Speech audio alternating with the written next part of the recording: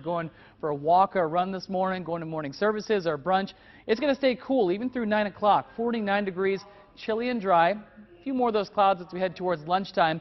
A midday temperature right around 58 degrees, and then as we continue on through the day, we'll top out right around 63 degrees for our afternoon temperature with a cool northeast breeze. Most of the area in the lower to middle 60s for highs. A little cooler the farther east that you go, and that's because we're going to see those thicker clouds as you head towards 65 highway. So Trenton, Chillicothe, Marshall, Sedalia, down towards Clinton. I think that's where the coolest temperatures for today are going to be. Here's future scan, and I want to show you what I mean with those clouds expanding westward. So as we go through the morning towards lunchtime, notice how those clouds start to make their way towards the Missouri and Kansas line, and we'll continue to have some of those clouds around. I think we'll have a mix of clouds and sun around the metro and the areas westward. The farther east that you go, the clouds are going to be thicker, so look for more of that gray sky. And then as we head towards midnight into your early Monday morning, those clouds really do expand across the region.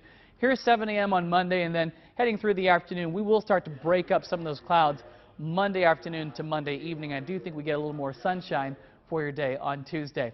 Overnight lows, not going to be quite as chilly heading into Monday morning due to those clouds overhead. So we'll drop back into the lower 50s, a few upper 40s, about 51 degrees in Kansas City with the clouds. Tomorrow, clouds, especially for the early half of the day, a little more clearing through the afternoon, upper 60s to near 70 degrees. So it's still going to be a little bit warmer than today. And then looking ahead to your next 7 days, we're going to keep that warming trend going, especially for the middle of the week.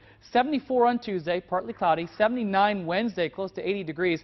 Thursday, the Royals are back in town. That's game 1 in the ALDS, the divisional series. First game in the playoffs for the Royals.